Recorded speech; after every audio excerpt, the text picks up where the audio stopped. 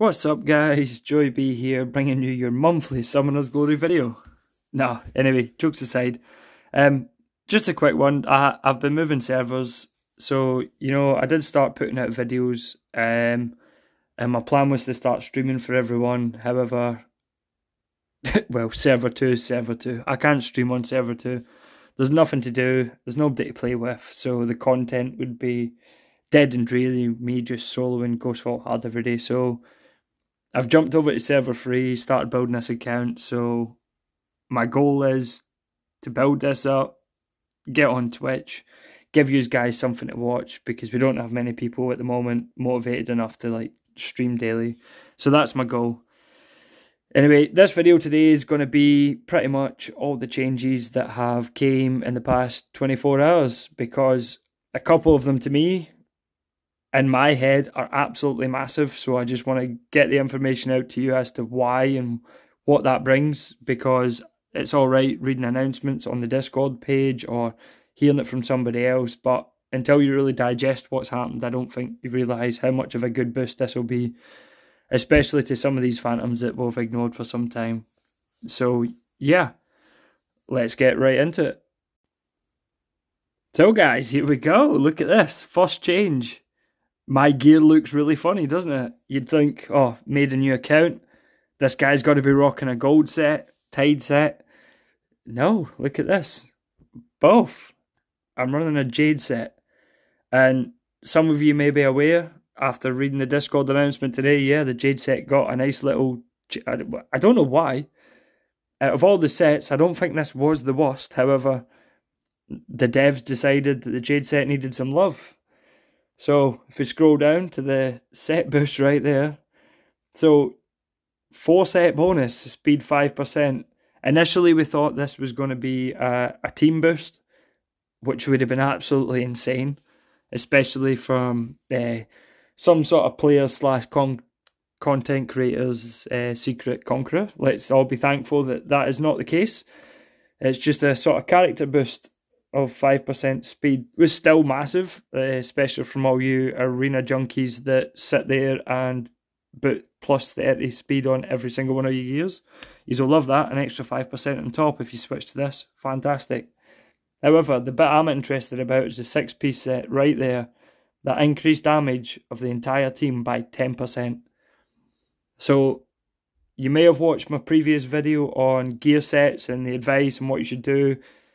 I'll just cut it real short. Early game, mid game, gold set, late game to end game, like Tide set, 20% crit damage all the way.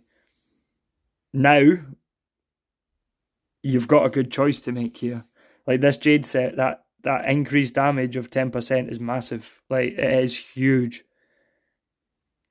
I'm still shocked at how much they've decided to turn this set round about.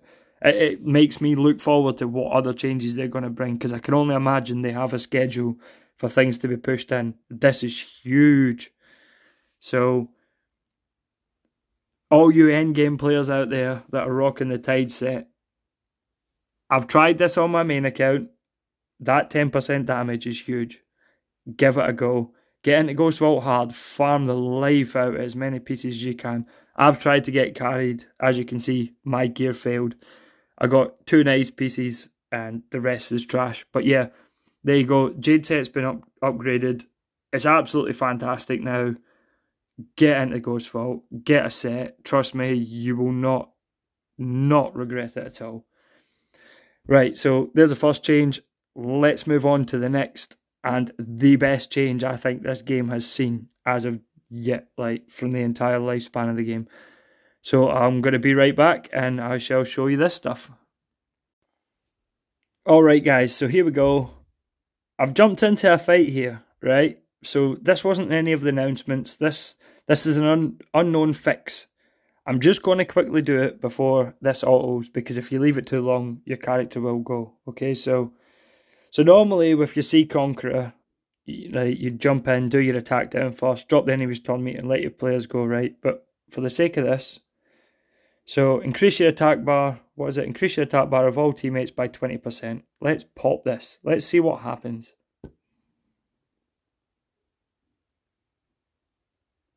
You see that little symbol that's popped up in all those characters? You might be familiar with this. So if you're past Crystal Forge, or even in some of the fights in Crystal Forge, you'll know this symbol.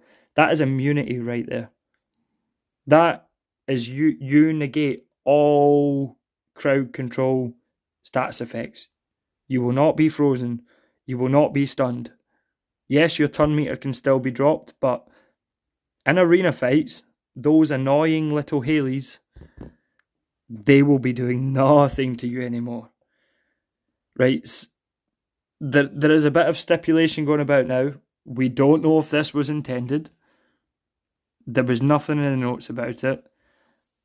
The little information I have is BMG team, they're going to speak to the devs, ask if it was intentional, and if it was intentional, the reason behind it. For me personally, I think this is to do with the new content we're expecting in the middle of this month. We are expecting the Palace to open up, and after the Victoria buff and seeing her get a cleanse ability added to her kit, it would make me think that cleanse and immunity is going to be a huge part of this game now. The resistance and accuracy might not work, but if you can be immune to debuffs and in the odd chance you might get a debuff placed, you're just, well, you're going to cleanse it with our beautiful Victoria, as you can see right here. Yeah, so I just wanted to point that change out to you because I won't spoil it for people. There is, in my head, I've theory crafted some great ways to make this really, really well and how to get the best out of this kit. But I'll let everyone else figure this out. But a Phantom I'm going to shout out, right? Like Lunar Goddess. Start looking at her now. Because she heals, she boosts turn meter, and she's now going to grant immunity. Because this effect here, the immunity that's been passed on by boosting attack meter, it has been added to every Phantom in the game that boosts turn meter for your team. It doesn't boost themselves, so let's just say you had your Sea Conqueror and Lunar Goddess in one team, and you use them both, you have a full immune squad right there. That's all I'm going to say to you. You play around with it, have fun with it, but me personally, I think the new content that's coming might not be required, but for all those that like to solo content or are a bit lacking in evos, this is something that I feel you're going to need to push yourself that bit further to get that 6-star gear. Anyway, thank you for listening. I just thought I'd get that out there before everyone else done, and because it's been 3 weeks before I uploaded anything. So, yeah, thanks for watching. Bang that subscribe button, and I shall see you all in the near future, I hope. Peace out.